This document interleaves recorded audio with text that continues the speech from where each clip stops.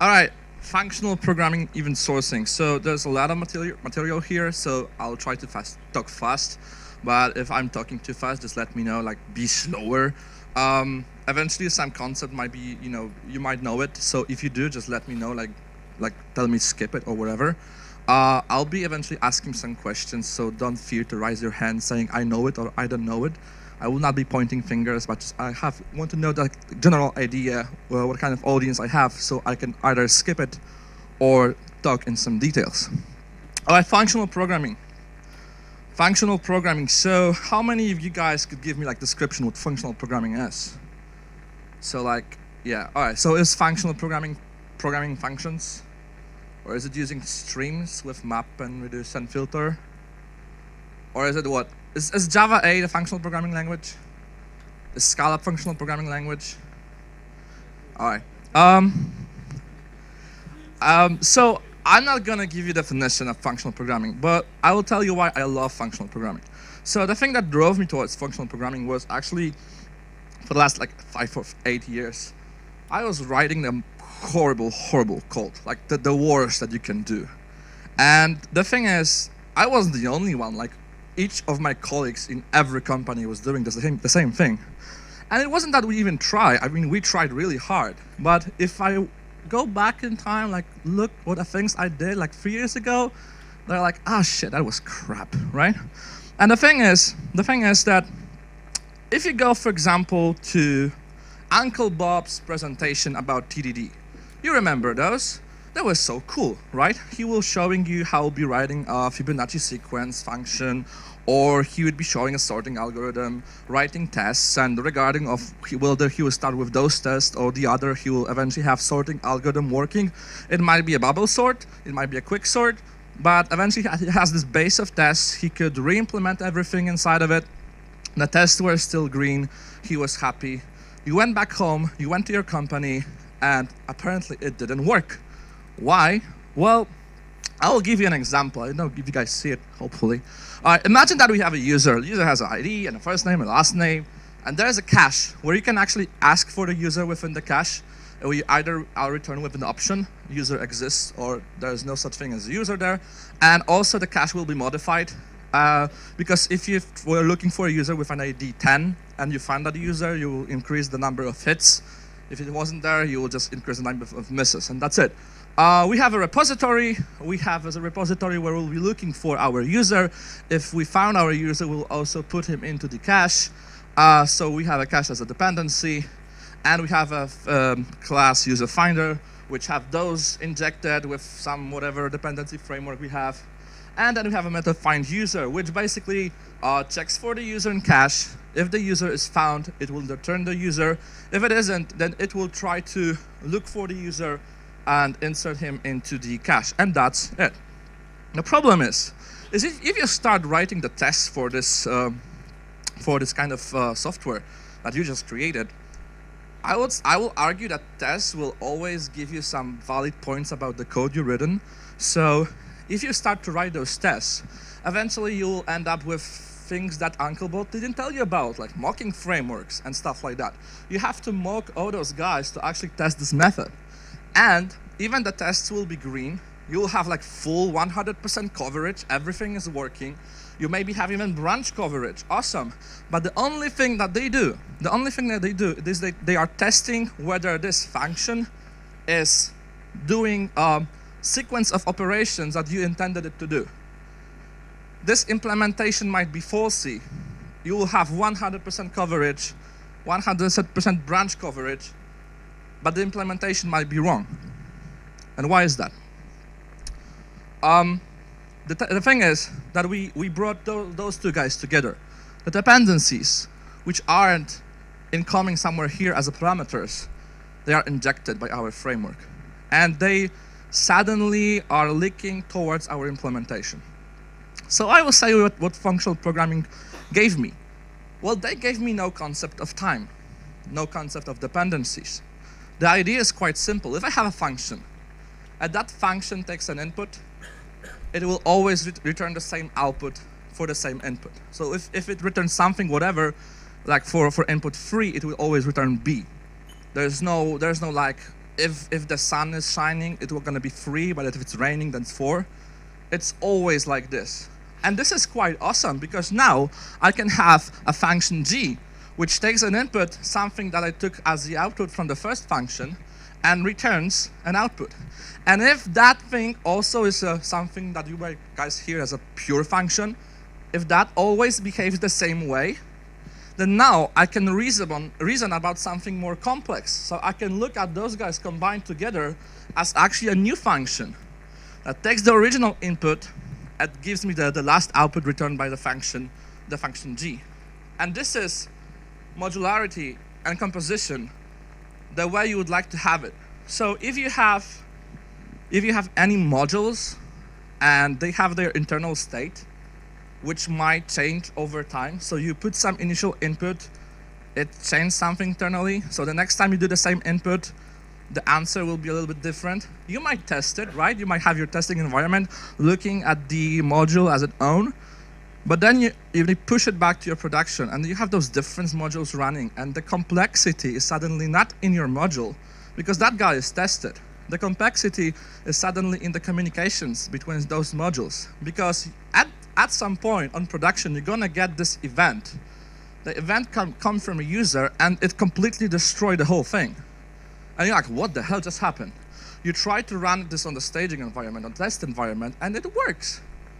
Why does it work? Because all of those components, they have all the internal state, and they all together combine this super state that can take like million of different values. And the bug will only occur on 2 of those. So that sucks.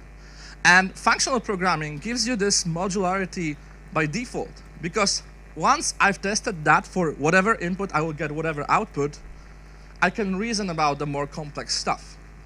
So that's one of the things I really like about functional programming. The other one would be, can you guys tell me what this function does? I will give a beer. Now, I have 3 beers after last night. I will give all my beers if you guys tell me what's the implementation of that function. You might be saying like, he's using comments, right? Because we know about comments, they suck. So I will try to remove comments. Now, can you guys tell me what this function does? Nobody. Yeah, what does it do? Oh, eventually it sorts the list. So apparently, a name of a function is also a comment. I know you wrote it and it was reversing the list, but you weren't writing tests for reverse, right? There's no point. It's just reversing the list. But there was this junior guy, right? Always junior, yeah? Not you, who changed something, but the name is reverse, has to be reversing. No, it doesn't. So another question, can you guys tell me what this function does? And let's just imagine we are in pure functional world right now. So for a given input, you can only provide output. So there will be no changing to database. You cannot ask random services out there. You cannot use function random even, because random by default isn't pure, right? It can give you different results each time you call it. So what's the output of this function? Awesome. Apparently, this is identity. I can call it blah blah, but just looking at the types, I can actually say what that function does. And if we try to put a little bit less, make it a little bit constrained. So if I change a, whatever generic a, to int, can you guys tell me what that function does?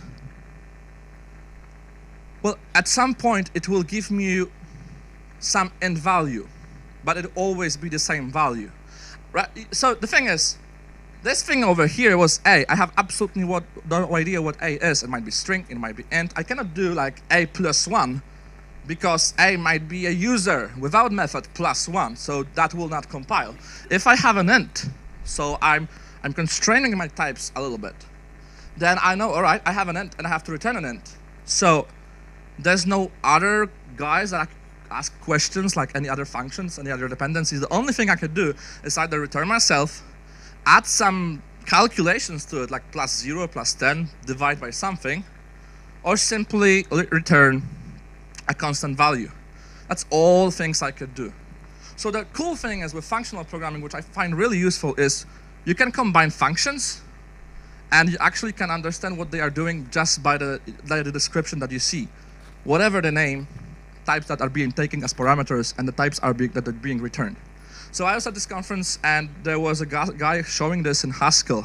And I was sitting there like, I wonder if I could have it automatically generated. Apparently, there's a mode on Emacs for Haskell that does it. Like, you provide this, and it will give you the possible solution that you can provide, which is crazy. All right, so this is a quick introduction. If you guys are more interested, there's actually cool paper written by that guy in 1988. And when I learned it was in 1988, I was like, well, nobody showed me that when I was at the university, right? This sucks, man. And it's like a soft introduction. It's like maybe 6 or 8 pages to read. It's really nice. If you guys want to be really, really hardcore, read this paper. It's still draft, so the guy is still working on it. It's supposed to be 300 pages. Are apparently right now 100 and something, but you can call it a patterns for functional programming world. At this point, I will call it math matters, because you reach a point where stuff that I was supposed to be learning back there matters right now. And if you just hate papers, then you can read blog about this guy. It's a really cool blog post. It gives you basic about Haskell, but also talks about types. So it gives you the knowledge of Haskell, but from the point of view of types and stuff like that. All right, so functional programming, awesome, right? But the thing is, there's a problem with functional programming. You cannot absolutely do anything with it. Like in real world, everything is changing. So how can we actually just do something useful? So those guys who are doing functional programming, they find a loophole, and they realize that, well, if we could provide functions as parameters, then we can actually postpone the changes as a parameters. And so they did. So let me show you this example one more time. We have our user. The function is modifying cache, but we don't want it to be modified. We don't want to change our outside world. So what can we do about it? And apparently there's only one thing that we can do about it, so we have to just look at the time, because damn, time is flying fast. All right, so what can we do about it? The only thing that actually we could do if we want to still provide the same functionality, and we want to be functional, is do this. So we have our user, we have our cache, we have our check function, which takes the ID, the user we are looking for, but also takes our cache. As a result, gives us the result that we are looking for previously, but also provides us the cache that was modified. Just like that. So the implementation might give us a new copy of cache that is being changed. So for example, if the user is found, then this cache will be a copy of that one, but with hit counts increased by 1. And we have a retrieve function as we had before. And again, we take cache as parameter, we return our result, but we also return modified cache. And how the find user function will look like, exactly the same. Get a cache and provide our result with modified cache if the cache was modified. So we check for our user, we provide this cache object over here. So we have our result, the cache is being changed, and the user may be user. And then we pattern match. If we find the user, awesome, just let's return the modified cache and the user that we found, correct? And if there's none, well, then call our retrieve function, which will call some repository or whatever, and return the value plus the cache that we modified. Like the signature is exactly the same as the one here. So the return value of this function is this, which is the same. All right, you guys see it? Seems reasonable, right? We can work with it. The problem I will find, the problem those guys found like 30 years ago, is that this guy over here, if I make a mistake, like simple mistake, I was typing and I was, drinking beer or whatever, I might forget and I might pass here, not the changed value C of cache, but the one I was provided as parameter. So if instead of providing this changed cache from function check, I will say cache over here, the compiler will tell me nothing about it. He'll be like, all right, this is awesome, it works. What's even worse, if you run it this way, it will look as if it was really working. If you go with production with it, it will be working because the only thing that you will lose is the hit counts and miscounts. So the things that were modified internally by this function. And you can imagine this is a really simple example, but if we have like many of those methods, when you have to push the state through the functions, this mistake, it might be easily to make. I mean, you might write it for the very first time quite good, but if you try to refactor it, the mistakes will be there. So, as I said 30 years ago, or even more right now, those guys thought about it, and they realized they are working always with a function that takes a state and returns the modified state plus the value that they were really interested in, right? That's always the same signature, right? So they thought like, this is the signature that we are looking at every time, and the problem is that if the first function returns a new state, I have to pass that state to the other function, which is exactly like this. This is the place where I will make my mistake, and I am only chaining those calls to those functions. So they thought they will introduce, let's say, a class. In Scala, this is a class, which is parameterized by S and A, which correspond to that S and that A. And this is the tricky part for the first half of the presentation. The only thing that you have to remember about this guy, he looks scary, but it's easy, really, really concept. Really, really easy. This class basically wraps that function. So you have that function, whatever it is, whatever it does, one of those functions that you see before, and it's wrapped within the instance of this class. It's lying somewhere there, you know, just chilling, waiting to be called. All right, that's it. So we have this function being wrapped inside the instance of this class. Awesome. At some point, we would like to call this function that is being wrapped, right? So we have a method which is called run. This is a method on this class. So if you have some function which is being wrapped inside the instance of this class, you call it run with initial state. What it will do internally, it will call this function with that state. That's it. So we had a function, you wrap it up in a class, and we have a method that can actually call this function. And you guys might be like, this is stupid. What for, right? Because we could, at some point, just run this function. I will show you that, guys, in a minute. So there are two additional functions. One would be map, and you guys have to. I have only two hands, so I just realized there's like another crowd over here. Sorry. Damn. All right. I'll be just running from one side to the other. All right, so we have a map function, and map, what it will do is internally you pass a function as a parameter which takes A to B, and what it will do, it will give you a new state S from B. So you can imagine what it will do internally is that once you run this function, this will give you S and A. It will call that function on A and provide the B. That's simple as that, right? And we have another function, flat map. You probably know where we're going, towards monads. So it takes a new function as a parameter as well, but instead of providing us B, it actually gives us yet another object that wraps a function within state S to B. All right, this sounds and it looks weird, so I'll just show you guys the code. So we can imagine we have an object state with a method apply. So what it will do, it will take this function that we want to wrap inside the instance of our class state. All right, so the implementation is quite straightforward. We just make an anonymous class instance state S of A. We have to implement the run method, and we're just saying like, you know, if you run it with S, then call that F function, and it will be it. Easy? Like, I mean, it's like the simplest Scala that there can be. Maybe not the simplest, but I think it's still comprehensible. And Scala might be weird sometimes.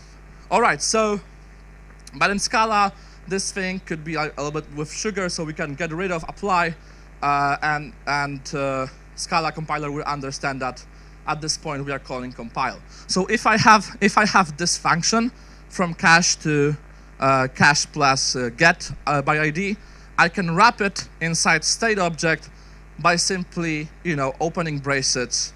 This will call this apply function and create me a state class instance. All right? So let's look at the state really quickly. Damn. So we have a run method.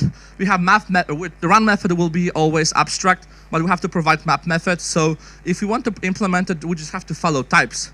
So you guys see we have to return state S to B. So let's just do that. We have state.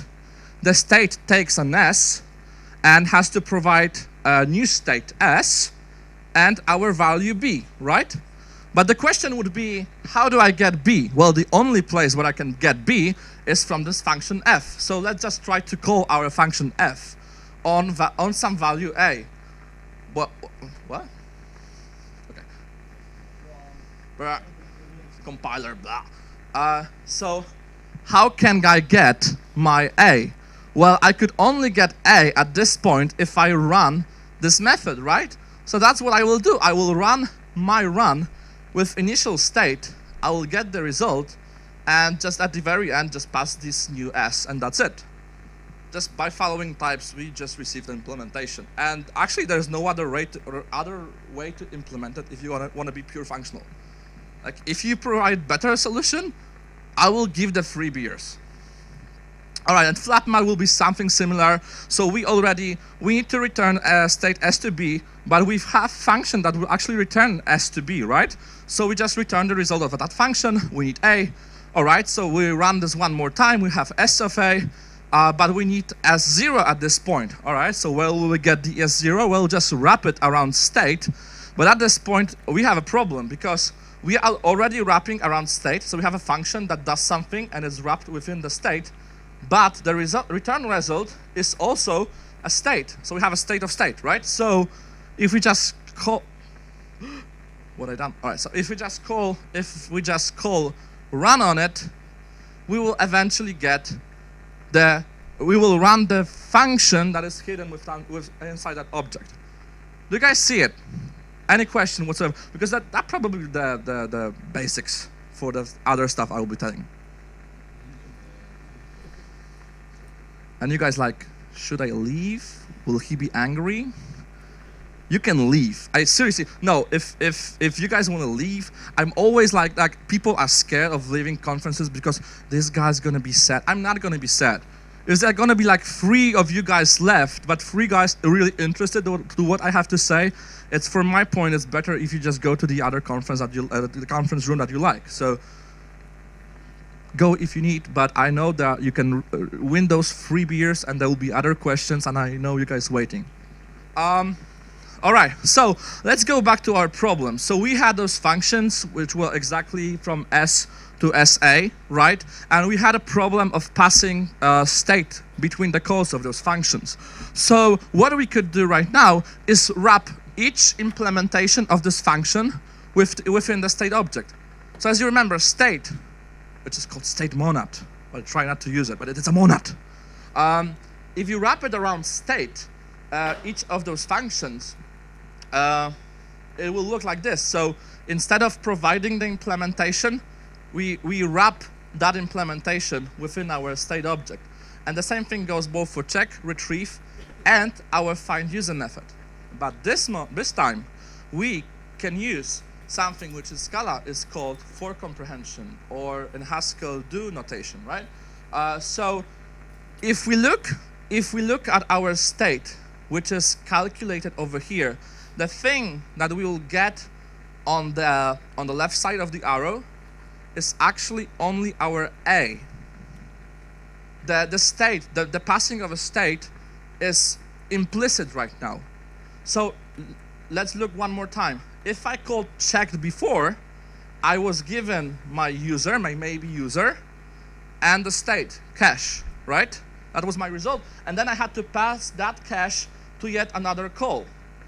But right now, that state is being passed implicitly. I no longer see it. So I only retrieve the value A, actually the thing I'm interested in. I provide initial state, right? Somebody will call this function, will return state. Somebody will actually call run on it. If he will call run on it, he has to provide initial state. With that initial state, we will get check method, which will give us only the value A, maybe user. And the same thing will happen over here. So having a maybe user, we will pattern match one more time. If we didn't found anything, we'll just call retrieve, which again gives us a state object. If we did found him, well, it's awesome. We did found him. We have him. This is the thing that we are interested in. This is the guy we're looking for. But for this thing to compile, the thing on the right side of the arrow is also have to be of type state. So only thing we have to do, we just have to create a function that will do nothing with the state, right? It takes a cache, does absolutely nothing to the cache, and returns the user that we are interested in, right? And at the very end, the thing over here, which we return a user, but that thing is gonna be wrapped up again to the state object. And that's it. That's all about state monad I would like to tell you guys about. And in a moment, you will see why. Ooh, all right, just have to drink for a second. To-doom, event sourcing. So, how many of you guys seen Greg Young's talk yesterday? Majority. Yeah, and you're just wondering, this is gonna be the same shit, right? Yeah, it will. So if you guys want to learn about event sourcing, like go to this truck driver. Probably he will teach you more than I know. I'll just provide you basics, all right? So event sourcing. Event sourcing is always cool. It's always, wow, event sourcing, let's do event sourcing. Actually, event sourcing is driven by business. Whenever you go to some like mature industries, they're using more or less event sourcing more way or the other, but it was always because it was driven by business. Business had some needs, and they were all be able to be provided by this way of architectural design. So, how many of you guys understand event sourcing? Like, know what it means? Half of the room. So, you guys are okay if I just quickly go through the description? So, I'll just run through the examples, and yeah, if there is any question, just shout, I have a question. All right, so the example that we're going to use is application bloggers conf app. And if you get me drunk enough, I will tell you why that example was created on GitHub. But right now, just imagine there's this kind of application, and we have functionalities. We need to create account for our bloggers. We need to list our bloggers on our application. Well, some bloggers like each other, so we need to have a way to actually provide these functionalities. I like this blogger, or maybe I don't like him, or maybe I hate him, or I just like him one more time. And at some point, I'm just going to deactivate the account because application is stupid.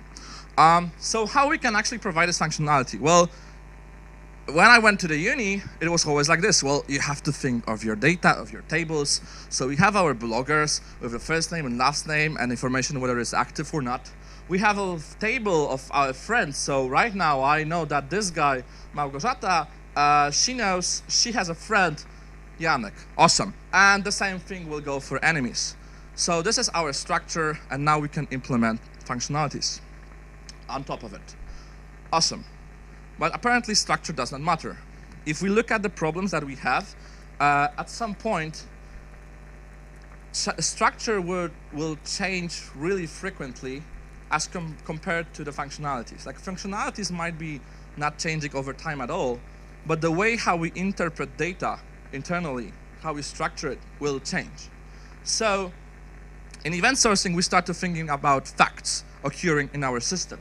And we derive structure from that facts. So just let me give you an example because I was supposed to go fast through it. So imagine that we have an event that the blogger account was created with an ID 3. Then he befriended some other blogger with ID 1, and then made an enemy with blogger with an ID 2. With that list of events, if I was able to save that sequence of events happening within my system, I could then reconstruct that information into the tables that I am familiar with. So, blogger account was created, he befriended some guy, and he made some enemies. I can actually destroy that table, replay all my events, and I will have exactly the same structure. All right, the question is, that Greg's always asks, is like whether those two are exactly the same. Again, you can buy one beer. Win by beer, sorry. Are those two the same, or are they different? It depends. Beer, all right. All right, so it depends, because if we derive structure the way that you guys seen before, the structure for those two guys will be exactly the same.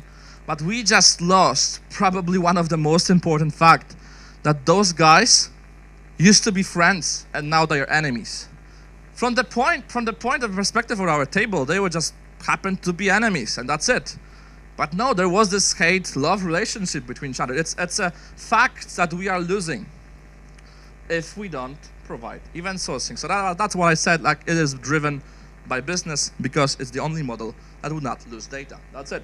All right, so quick example, like enemy of my enemies is my friend. So we'd like to have this new functionality with our application implemented based on that. Well, it might be easy. So like you're gonna look for, search for this table and maybe like compose it with that table. But then if I make my requirements maybe more complex, like could you traverse the whole graph of people knowing, hating, and loving each other?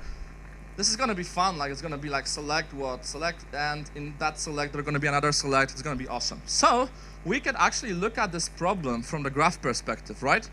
We could have a different structure, something lying in parallel with our relation model, just for this one particular functionality. I could recreate the graph model, like nodes being our bloggers and arrows being whether I like him or I hate him. So if I have my user, my blogger here, and at some point I will see that this guy with ID 4 hates my enemy, and he's actually befriended by those other guys here as well, but that guy hates this guy. So at some point we see this soap opera happening here, like maybe she's married to that guy and like this is over or whatever. We don't care about this dude. We can see it from the picture, right? If I show you a SQL query, maybe like 3 of guys would be like, yeah, awesome, SQL. But from the picture, I would argue I can easily say like those guys should be friends. If I was to propose like maybe you should be interested in that guy because you know there's the thing going on and you should be aware of. All right, so benefits of event sourcing: ability to go back in time and figure out what happened if you have a back in production, because you have all list of the events that are happening on production. You have scientific measurements over time. You have built-in audit log. It's an audit log that works because that's the only way that you persist information about things that were happening within your system, all right? So there's no be like, oh, I just forgot this annotation log in that one particular method, sorry. It was running for 2 months without it. It enables temporary querying. So I would like to know, like, imagine I need to know about users who said at some point Devox, then they said, I know, happy and then beer within 10 minutes. That's something really, really easy to do with event sourcing. And fits well with machine learning. So one of my friends actually asked Greg at some point, like, I've heard at some point that you can actually do a machine learning on history of events. And he was like, yeah. So why aren't you guys talking about it on conferences? And he was like, well, because the ability to predict future is the one place that you actually earn money. But you know, probably the most important point here. And yeah, you preserve history. So there might be questions that you don't even right now know they will be asked, but they will be asked 2 years later, and you will have ability to answer them as if they were implemented from the day one. And writing regression tests is easy because if you have some weird bug happening, you just take the events from your production, put it as a regression test, fix the bug, and the bug will never happen most of the times. And drawbacks, there are some drawbacks. Historical records of your bad decision. So imagine that I've made implementation mistake. So I had a event blogger initialized, which took like ID, first name and last name. And my implementation was, it takes, instead of providing first name and last name, I provided first name and first name, right? And it was running for 2 days. So if I had just a SQL database, what I will do? 4 users from this and that, update whatever, and just never happened, right? Wasn't me. But with event sourcing, when you actually cannot delete events, because the whole idea is that you have this history, you have audit log that you know it is correct, right? So at this point, the only thing you can do is you can add an event that will fix this. You can add like a first name changed event, right? But that mistake is in your persistent journal forever. People gonna be laughing at you 5 years later. Because Git history you can actually change, right? Git history can be changed, but not with that. All right, so also you have to be aware of handling duplicates, which will eventually happen in a distributed system, and you have to be aware of data eventually consistent. The data is eventually consistent. It's something you should be telling your business apparently, which is for some reason really hard. All right, so the question is how to implement it. I have some code examples and, damn it, and what, 20 more minutes, awesome. Do I still need to use microphone? Yes, thank you. All right, oh, it's actually no IDE turned on, sorry. Hopefully it will run. Yay. All right, let's just close that. I will turn on the presentation mode in a second. So yeah, I've never done that before, programming with a microphone. It's gonna be 1, 2, 3. Good? Yeah! Now I know I need checkers. Okay. So, the thing is, when I was first introduced to event sourcing, I've looked at the examples that there were on the web, and they looked more or less like this. So this is going to be an example which is built on top of the Akka persistence. Do you guys know Akka persistence? You guys know Akka? All right, Akka. So the only difference is that the events that are being passed to the actor, the messages, are being persisted in some kind of journal lying below that actor. So if the actor is killed and he wakes up, he will be given all the messages that was previously passed to him, so he can recreate some internal state that he was having. So you can imagine, like, whatever he received at some point, he dies and he goes back up, he'll receive it one more time. So this is how I was introduced to event sourcing, how to implement it. Apparently with domain-driven design somewhere in the back of my head. And when I understood that the majority of examples will look the way I will show you right now. This is our befriended bloggers example, but this is a ripoff for something that you can actually see on the types of activator. It's a ripoff. It's a copy-paste of the solution. And if you hear about event sourcing, you will hear that event sourcing is supposed to be like knowing the current state is only a fault left over the events that happened in your previous life. And Greg Young will tell you, this is something easy for functional programmers. And I had this like weird thing. Okay, so event sourcing should be easy for functional programmers, should be like the same thing, but all the examples are with domain-driven design in mind and object-oriented. So that was weird. But the thing I didn't like, so let's look at our example. We have our blogger. This is our state. So he has some friends, first name, last name, some friends, some enemies, and information whether he was activated, yes or not. We have some comments. Oh, sorry. I think before I should show you that, I think there were some slides I was missing. Yeah. Oh, awesome. Some slides. So quickly, how to implement it? We have comments and events. So we have journal. The journal. Sorry for that. Yeah. Third day at Devox. Things might happen. So those are the events that we persisted previously. All right, in our store. This is they were stored at some point, and we would like now to recreate our blogger to have its current state. So we have initial state of our blogger, which is empty. ID is empty, first name, last name, list of friends and stuff like that. And the events are arriving. So the first event, said on journal already, was that user was initialized. So we apply that information to our state. Then there's the other event. Well, he befriended a guy number with ID 10. Awesome. We put that into our state as well. And the last event that we saved was also some other friend that he befriended. Cool. That was the events that were being saved to our journal previously. But now there are some new requests coming from REST service or whatever, and there's a command saying befriend guy number with ID 31. And there's a difference between event and a comment. So comment is something you are saying, make it happen, but it might not actually happen. So look at how it's saved, befriend, do it. But the events that we had saved were named befriended. So we are saving in a past tense. It already happened. Why is it different? So this is actually things that we know that happened in the past, but now there is a comment. And before we apply anything to our state, we first do a validation. And apparently, for some reason, business logic, we don't care at this point. We should not allow add a new friend if he's already exists on the friends list. All right? This is our business case, whatever. So we say no, validation didn't happen, sorry, and the command that was being passed is just simply ignored. But there's the other one, just befriend number 34.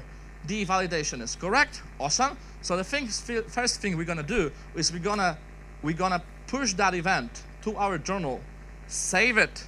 Once that information is saved, and we are acknowledging that fact, that's the moment when we actually can apply this to our state. And this is more or less how it's implemented. Yes?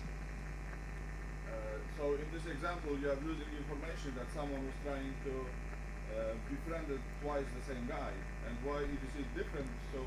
So yeah. So the thing is, so I tried to create some simple example. I just said like this is our business domain that we don't care. We could say like he was befriended twice. Yes, that maybe not the best example I choose. Yeah, you might have the list doubled. We could have those events saved twice. The thing is that you don't have to remember whether those two commands are happening because this event happened twice, or maybe we just received the duplicated command over the network. Or we should fire event like someone you try to befriend a friend already. Yeah. I mean, like this is all right. So the idea of this example is just to show that there is a validation in front of saving the event.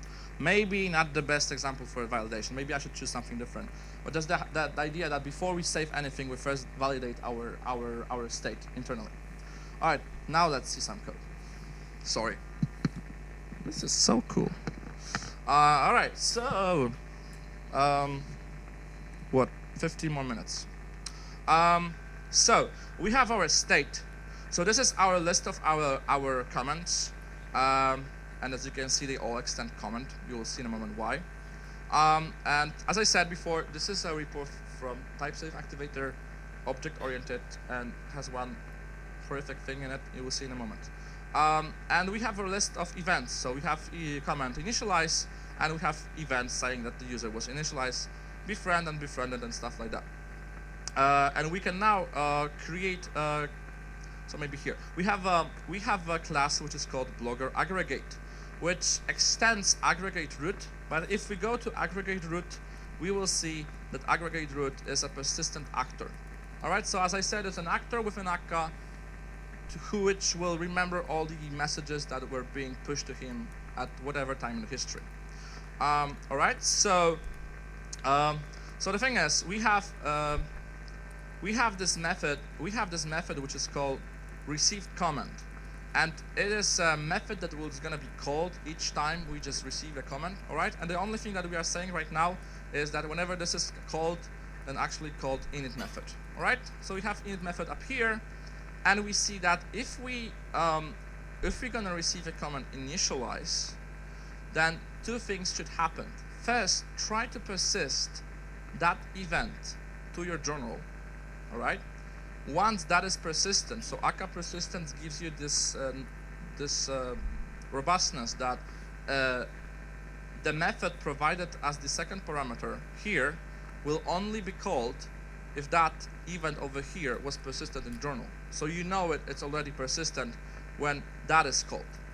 That function over here is actually implemented within the blogger. Sorry, within the aggregate root, the one that we were extending. But the only thing that it will do, the only thing it does is it calls one method that we are interested at the moment. I will just maybe show you. So it does some stuff, but the only thing that it is doing that we are interested at the moment is called update state with the event that we just were passing through. And as you can see, update state is not implemented. You have to provide that method on your own.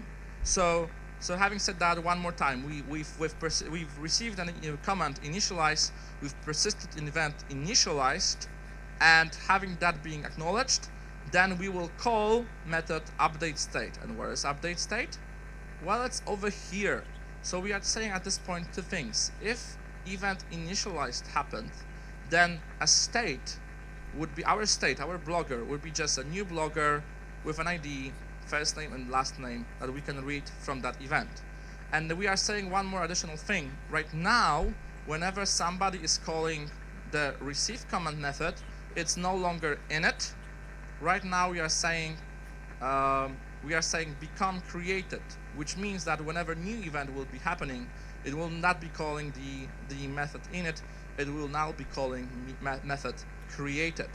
And then we could receive yet another event like befriended, unfriended, and the same thing happens all and over again. All right?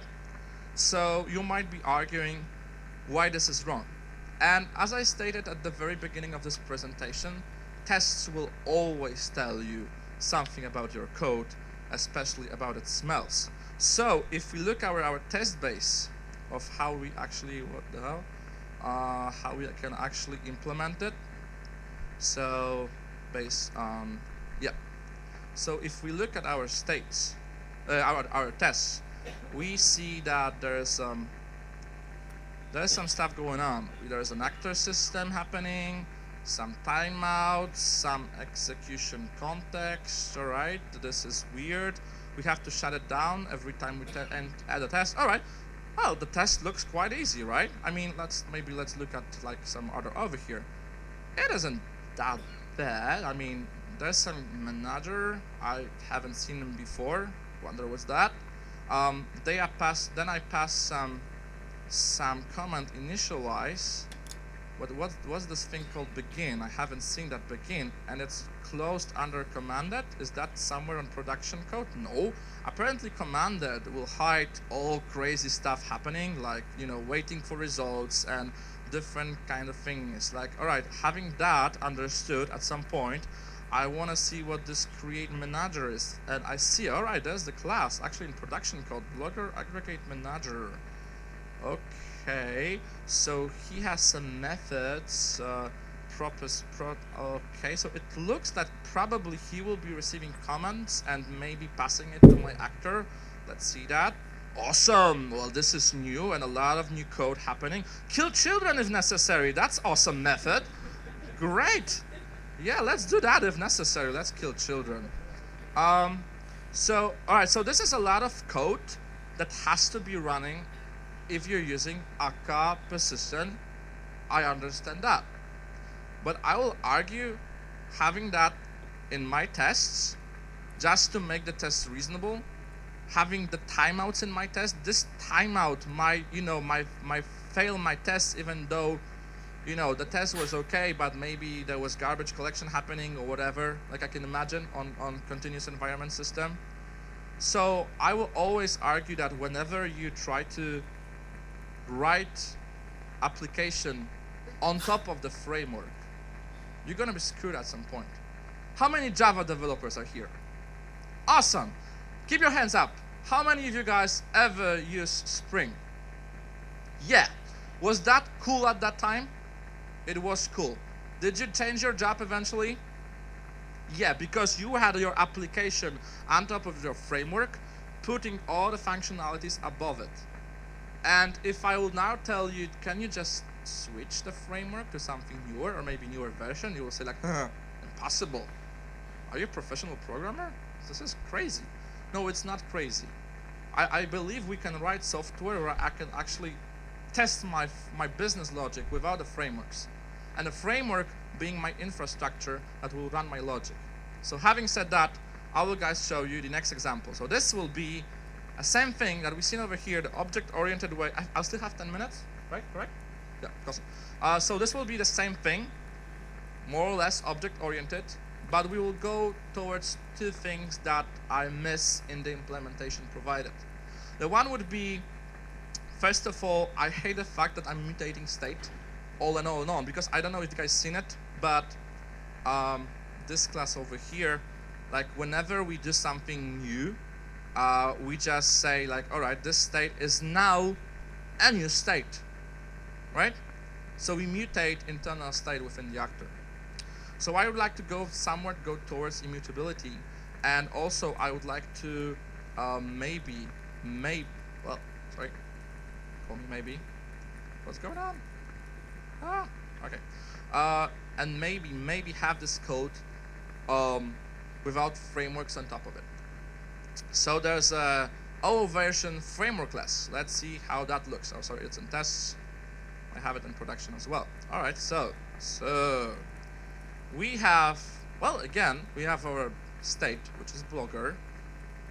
There's the uninitialized state for Blogger being empty. These are our events.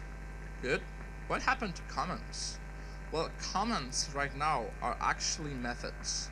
So I'll still have my Blogger aggregate, which is always initialized with some state Blogger. If I don't provide it, then it's initialized with the uninitialized one. All right. I have my comments, but right now those guys are functions. I can call them on Blogger aggregate. And there's one more difference is that I'm not mutating myself. I will not mutate this Blogger state over here. Instead of doing that, I will return a new instance of Blogger aggregate with the Blogger being changed. So let's have an example. Like imagine that we already have like Blogger initialized, and we'll be calling befriend some guy. So what we will be doing, we create an event for that comment happening. We apply that event to the method update state. But you see that update state, all it does, it maps the event to the new state that should be created. So for example, if I, sorry, presentation mode. So if I, for example, befriended somebody, then let's create a new instance of Blogger, new instance. But we will change one thing and one thing only. We'll add this friend ID to the list of my friends. Awesome, simple as that. Cool? Is that cool? Hopefully, if it's not, sorry.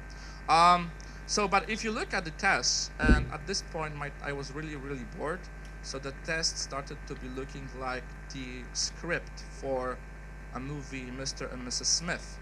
So you have John, which is being initialized, and he was befriending Jane, and at some point they are not friends anymore. But okay, so there's this test at the very end, which takes the whole script of the movie, love-hate relationship. But the idea is that those tests are right now running without any framework whatsoever. Does it mean that I will not use akka persistence? No, because right now implementing akka, this code upon the akka persistent will be easy. I will create the whole infrastructure I was creating before, so managers, killing children if necessary and stuff like that. But the only thing my actor will actually do is it will call method on that class, and whatever was returned as a value, that state will be mutated, saved internally, and that event will be persisted. All right? And also check this out. If you look at our tests, right now those tests are only testing that thing we are really concerned. You guys don't care at some point how make enemy is implemented. You don't care. The only thing that you guys care, you guys who's going to be maintaining my code after 2 years when I'm still in some other place doing some other job, the only thing you're going to care is like, after calling this method, what event will be generated and how my state is going to look like after this thing happening. That's the only thing you guys are interested in. I can change implementation of that method as long as those two verifications are correct, then we are good. And it is a unit test which actually tests the things that you are doing, not the way that it is implemented. But if we, still having 5 minutes, so why the hell we were talking about the state mono thing? So if we look at our methods right now, at some point you guys are gonna realize that we have a state, right? And calling a method which will give me a new state and something that was being calculated, that sounds familiar, right? This is something like this dude was telling me 30 minutes ago. I thought it was boring, but damn, this is actually something we can use. Like, functional programming can be something that we can use in production. Let's see. So the last example that I was showing you guys is exactly the one. So Blogger is simply a structure, nothing to it, right? Blogger initialize the same thing that we've seen before, but now we're gonna see this happening. All right, so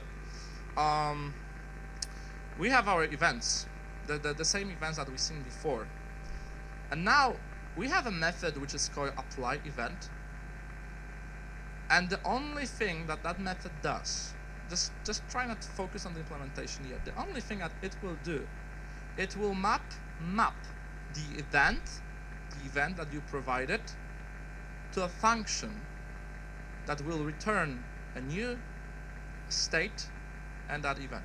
That's only it. It's a mapping. It's all right. So it's the function is being closed inside state monad here. The function is being closed internally, but that's the function.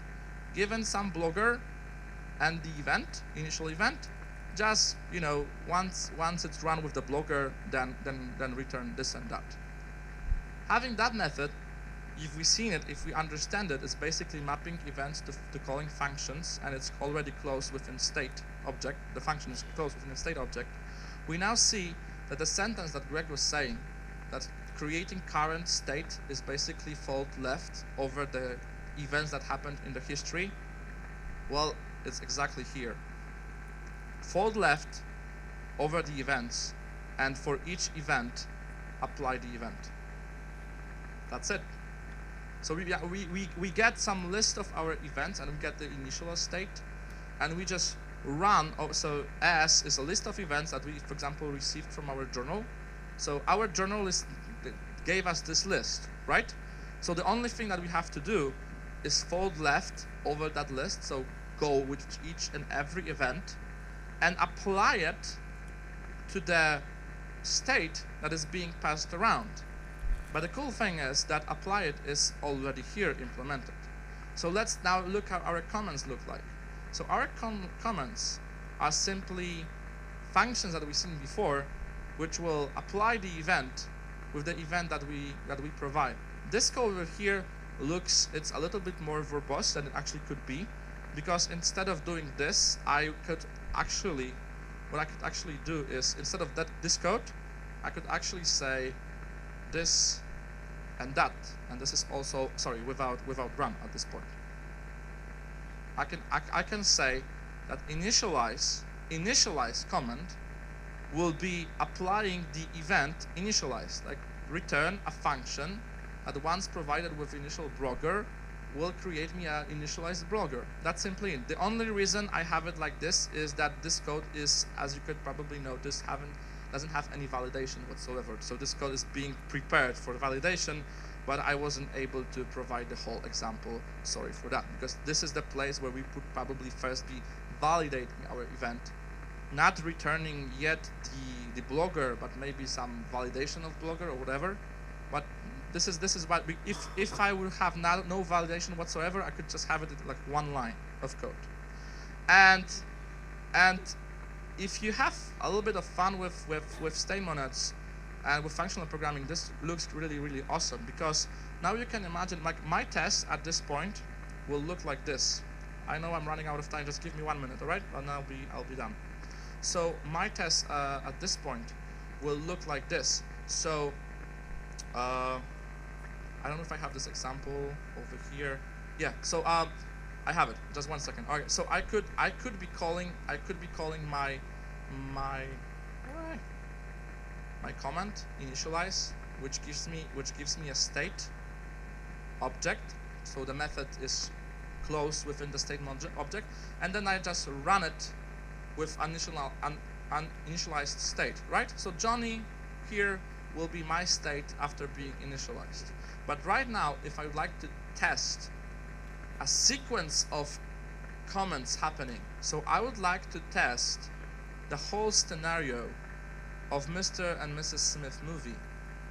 I can write it as a for comprehension without state being passed around. I'm just saying that there was Johnny fell in love, not so much, betrayed, forgave, fell back in love, and went for retirement, right?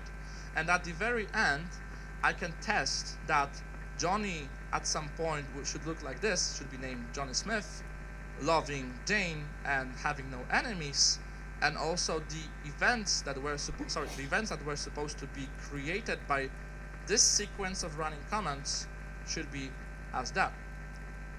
But if you guys know, for example, property-based testing, like property-based testing, are you guys familiar? Like, for example, if I want to test my reverse method, if it's working correctly, I have list and I want to reverse it, and I want to be sure that this method is working for any argument I provide. What I can actually do is, instead of writing unit tests, I can create a generator for my lists, like create random generator, all right, of whatever list. And I would say, my test would be like only this. If I have random list generated, if that list is being reversed, and the result of reversing is being reversed one more time, then this should be the original list, right? The same thing. If I reverse the list twice, then the output would be the list that I provided at the very beginning. And that's property-based testing. So the generator will create you like hundreds of examples. It will create your big list, empty lists, list with one element and stuff like that, and it will just test the properties of your system. So now can you imagine that with this solution, we could actually write property-based testing for our comments? So I can imagine like I have a random generator of comments happening, and I could have a command which is called deactivate, right? So I might say my only test that I would write would be whatever history of random events happening, comments happening, if then we're gonna save deactivated, and there was some other random list of other events happening, applying those should always trigger validation. I cannot longer apply anything to this user because he's deactivated, right? So the single line of tests with this API. And as I said before, we are missing read models because those are important in event sourcing, and we are missing validation. Hopefully, at some point, I will add them. But that is all, folks. My name is Pavel Schulz. I run a blog. I have a Twitter, and also I have a GitHub account, apparently.